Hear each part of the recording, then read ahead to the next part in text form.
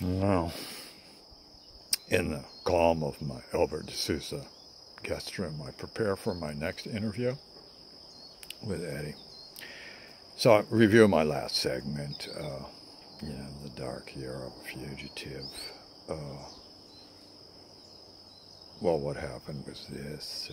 Eddie came back to Europe along the Hashish Trail, laden with primo hashish from Nepal, India, Pakistan, Afghanistan. He was proud of his hashish stash, and yeah, he loved when people went kind of like comatose, so stunned. A testament to the potency of his connoisseur hashish.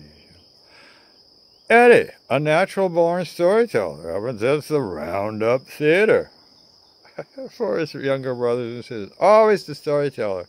And now he's got a rich repertoire of Oriental tales to share amidst the swirling hashish smoke. Oh, yeah. Well, what went wrong for Eddie? Look, what went wrong for hundreds of thousands of countercultural characters in Europe, America in the 60s? We got busted for sharing with our friends a spice of life. Yeah. Yeah. I mean, and after you've been to India, you realize these spices have been used for millennia in temples to glorify gods and goddesses in nature.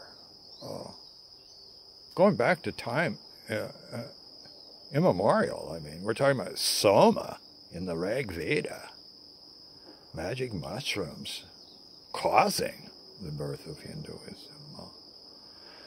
Well, the stupid-ass drug laws of Europe and America ruined Eddie's trip. Simple as that. I can relate because me too. I mean, rather innocently, I traveled with 2 kilograms. I'm talking 5 pounds of hashish from Kandahar, Afghanistan, to the Greek islands in 1968. Somehow, my naivete spared me from a Turkish prison. Well, Eddie wasn't so lucky. He got ratted on by Danish musicians in a rotten system where cops release busted stoners only if they give up and inform on their friends higher up in the feeding chain above them. Oh yeah, Eddie had plenty of opportunities to narc in his life. Never did. So, okay. He spends 3 months in prison in Copenhagen, deported to London, spends the winter there, partners up with flaky Gazella, unstable 19-year-old lover, Danish lover. She's shadowed by the police. He's suspected of using drugs. And, to make matters worse, Eddie gets strung out on speed. Dark, demonic amphetamines make him suicidal, homicidal, paranoid. So he's sneaking around Spain, Portugal, Italy as a fugitive in the shadow of the law. Weaving through all that, he manages to pick up his divorce settlement money from Gwen in a bank in Zurich. Yeah, at which point, Eddie abandons Europe now, forever, and travels the road to Kathmandu. His second trip, overland. First was Kathmandu to Istanbul, now Istanbul to Kathmandu.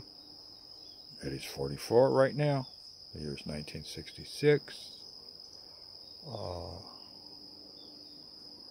5,000 miles. Istanbul to Tehran.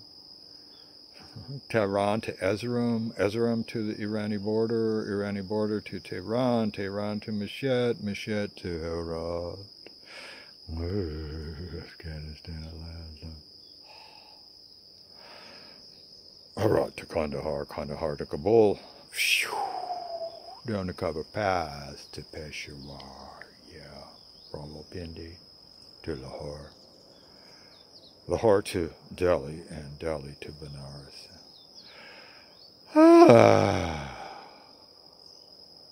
Benares to Kathmandu.